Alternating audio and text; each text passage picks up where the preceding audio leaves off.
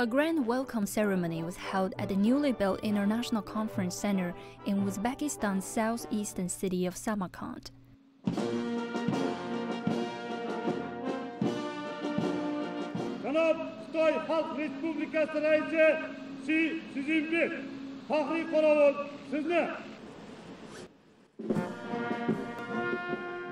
Accompanied by President Shavkat Mirziyoyev, Chinese President Xi Jinping inspected Uzbek guards of honor.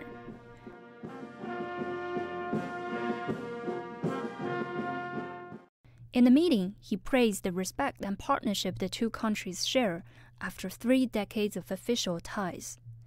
He gave assurances that China will work more closely with Uzbekistan in opposing external interference in internal affairs, safeguarding domestic stability and defending regional security interests.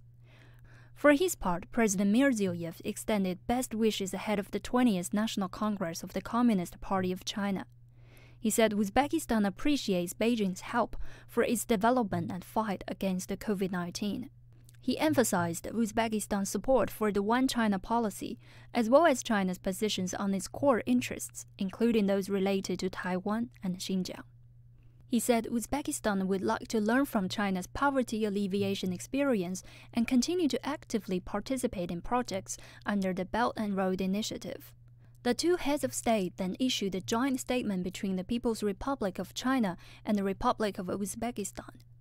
Relevant departments signed multiple cooperation deals in areas such as agriculture, the digital economy, green development, culture, and media.